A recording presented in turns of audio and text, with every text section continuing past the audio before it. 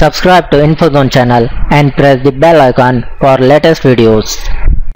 Hey guys, welcome back again. Today in this video I will show you how to enable and disable the restricted mode on YouTube in Windows. So for this guys, first you open your YouTube and now go to the top right side.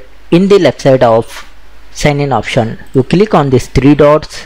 Now see the last one option, restricted mode. Now select this, and if you want to enable and disable, you select this button.